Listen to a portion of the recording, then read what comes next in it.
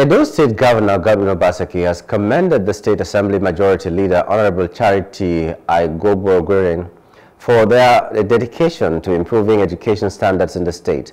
The governor, represented by the Ovia North East Local Government Council Chairman, attended the commission of 6 new classroom blocks and a motorized borehole in the communities of Utekon, Igbekhue, the Abumere. Obaseki noted. He said the contributions align with his administration's focus on providing quality education and creating a conducive learning environment for students. We are just coming from a Utekon community where 6 classroom, offices and stores was commissioned. Here is another point, Igbekhue community, where motorized borehole has also been commissioned.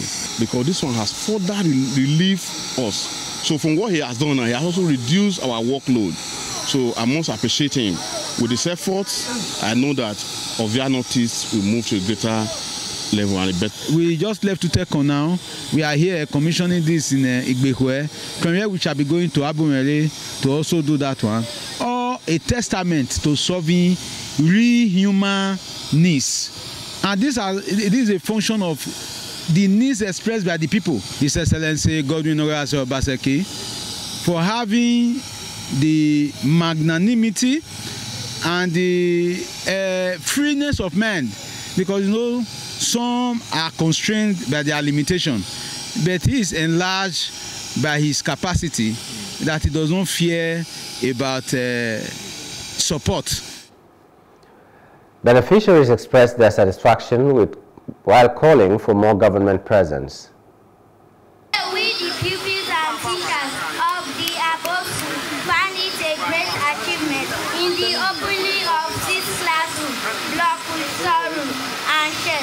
The event marked a special occasion for us, the pupils, teachers, and the entire Utekon. The completion of this project marks a milestone in our community's development and progress. It represents Honorable Aiguobarueghian's commitment to enhancing the quality of education for all our children. When we came here, the place was in a very dilapidated state, so bad. But I promised the Honorable that he should give me 30 days to put the school right. And within that 30 days, it was done. Hello, hope you enjoyed the news. Please do subscribe to our YouTube channel and don't forget to hit the notification button so you get notified about fresh news updates.